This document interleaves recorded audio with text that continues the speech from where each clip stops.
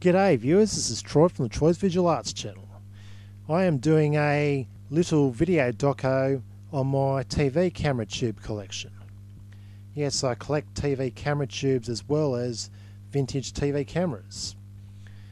In my collection I've got a wide variety of TV camera tubes ranging from Vidicon to image orthicon to, would you believe, iconoscope. Yes. I'm probably one of very few Australians who own an iconoscope TV camera tube. Anyways, I thought I'd do this video doco on a Vidicon tube TV camera, just for the fun of it. So I'm using a 1974 Sony AVC-3250CE black and white 230-inch Vidicon tube camera. Anyways, here's my TV camera tube collection. Well, sample of it anyways, because I've got more than one of each type of tube. Starting off with a 230-inch Vidicon tube. These were used in your general purpose Vidicon tube cameras of the 1970s.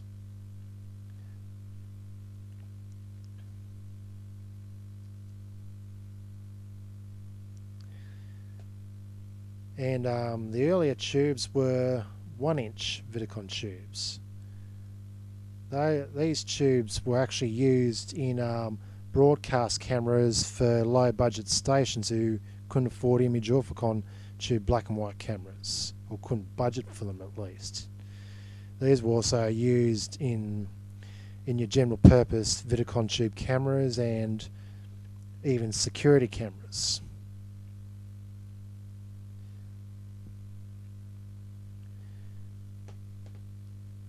Next up, we have a broadcast grade 3-inch image orthicon tube.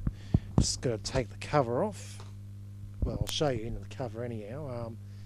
Yep, in its cover, our RCA 5820 image orthicon tube.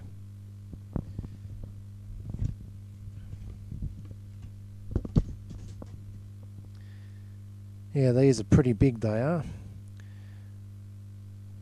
These type of tubes were manufactured from the late 1940s right up into the 1970s, and were used on pretty much any pretty much a lot of the black and white image orthicon tube studio cameras from that period, from the 1940s to the 1960s. These are quite nice looking tubes and were very state of the art for the day.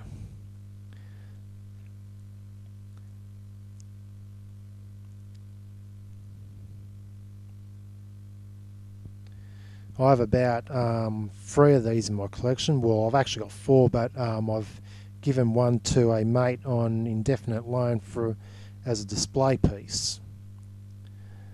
This tube would have been manufactured around the late 1960s, so as one of the later editions, due to the fact that it's got a stamped logo, which of course indicates the later manufactured RCA tubes.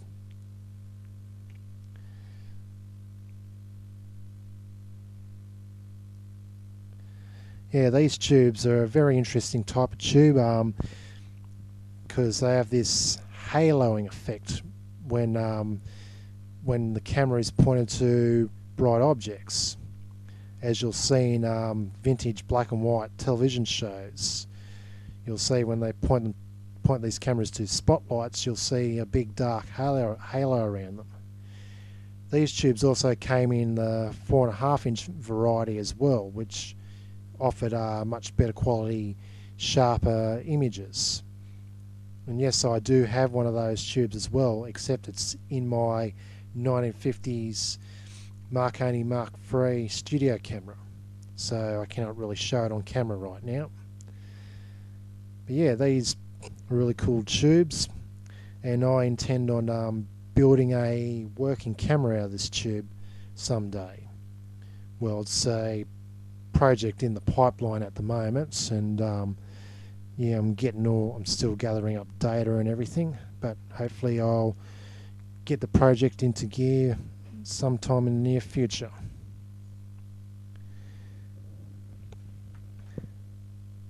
Next we have a extremely rare piece of technology.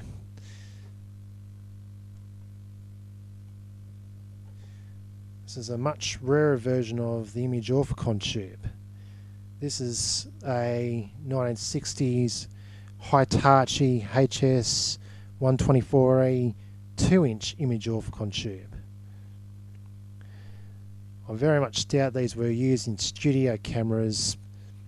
They were sort of used for more so for specialised applications like, I guess, NASA space photography, or perhaps for use as a medical camera, or something along those lines anyways, general industrial purposes. But yeah, these apparently offered much better quality images than the 3-inch image orthicon tubes, according to some sources, some obscure sources I found on the internet. There's pretty much not much information on these tubes available on the internet. And I really would love to find out more about them and what exactly they were used for. But anyhow, I was lucky enough to get these. They went on eBay over in America sometime last year, and I of course snatched them because, yeah, nobody else bidded on them. Yeah, I actually initially thought they were 3-inch, but very surprised to find that they were 2-inch.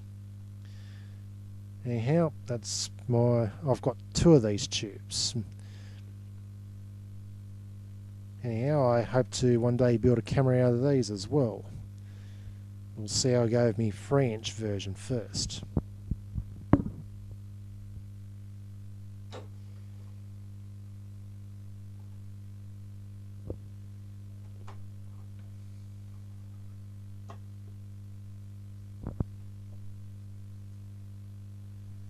Alright, next up is the granddaddy of my collection. And here it is. This is an early to mid 1940s iconoscope tube. Yes, this is the smaller version of the 1850 iconoscopes that were used in broadcast cameras from the late 1930s to the late 1940s. This version is the 1846 iconoscope tube. This version was used exclusively for military purposes in bomber cameras, bomber-guided, camera-guided, used in camera-guided aircrafts which had bombs on them.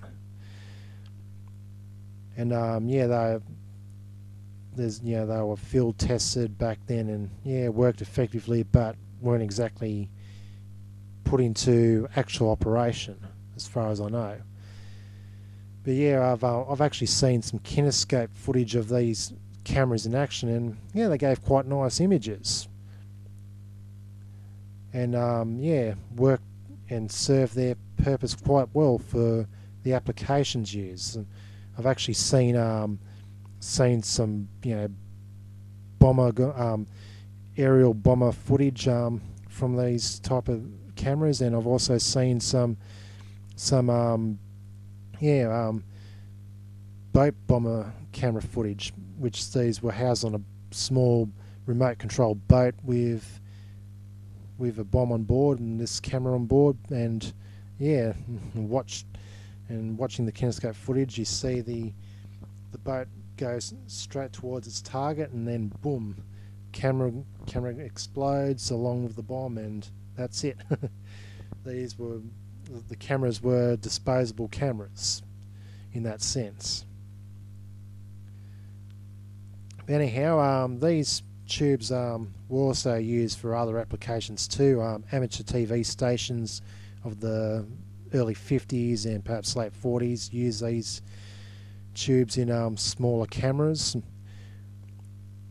And would you believe, yeah, somebody in Japan has recently built a working solid state camera using this sort of tube and modern solid state electronics, and the images that come from these tubes are absolutely magnificent. They look even more superior to that of a Vidicon tube. It's quite an amazing piece of technology for the 1940s. Anyhow, I of course am endeavouring to one day build a camera out of this tube. I'm actually now kind of debating, would it be easier to build an iconoscope camera from scratch opposed to an image orthicon camera, seeing that the setup of the iconoscope camera is actually apparently a little bit simpler, and even coil construction is apparently a bit simpler than that for an image orthicon tube. Anyhow, yeah, this is an amazing piece of technology, and it's just amazing to see from that video of that solid state iconoscope tube that these camera tubes gave such high fidelity images. So yeah, this is my prized possession out of my entire collection of camera tubes. And this tube is actually in very good condition. There is no signs of leakage, as there's no milky whiteness anywhere on the tube. So I believe this camera tube may be a actual goer and will probably give some very nice images when made into a camera. Anyhow, I hope you guys and girls enjoyed this video on my camera tube collection. This is Troy from the Troy's Visual Arts channel signing out. See you all. Oh, there was just one thing I forgot to show you before I finish my video, and that's my homemade Vidicon tube camera, which I promised I'd show earlier on in the video. Here it is.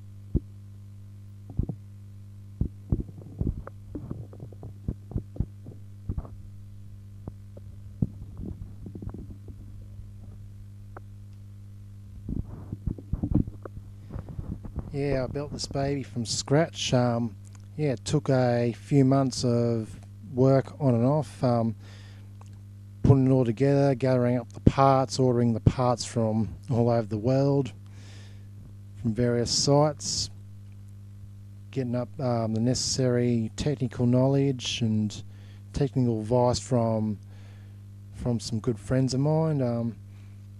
Yeah, took all that, and of course a bit of trial and error when testing it out, and yeah, ran into some problems along the way. I put some components in the wrong way, and some components went faulty, you know, got burnt out, some transistors got burnt out as a result of it, and yeah, had one lingering issue, which was a vertical scan issue, which took me a while to find out it was one of the output stage transistors that was causing the sawtooth wave to look you know, more curved than a sawtooth wave, and which was resulting in a vertically squashed picture.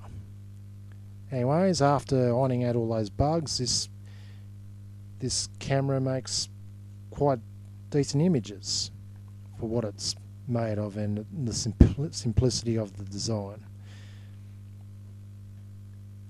And yeah, I've a while ago put a bunch of videos of from this camera onto YouTube, which, you know, just check out on my YouTube channel. You'll find them somewhere in there. Yeah, I have to say I am proud of my creation. Well, I made it from a schematic made by some guy who put into a amateur TV handbook, which I downloaded in PDF off the BATC website.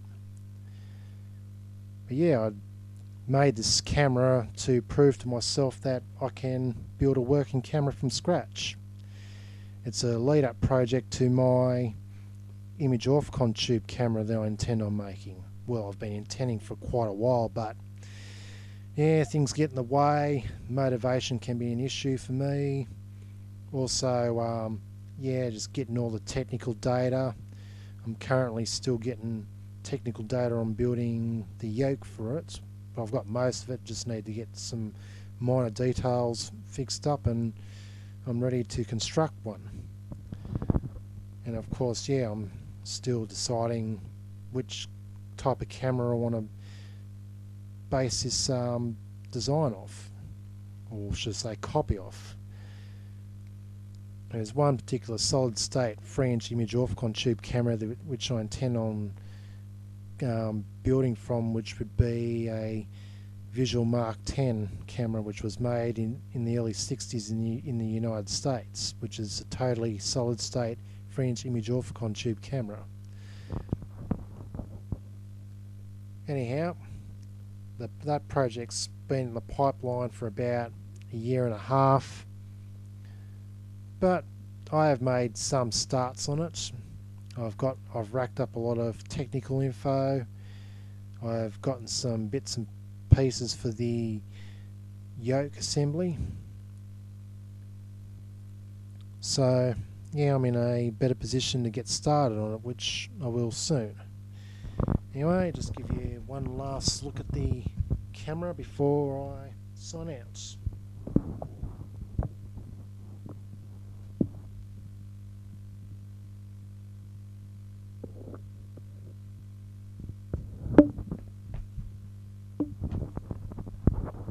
Anyways, this is Troy from the Troy's Visual Arts channel, signing out. See you all.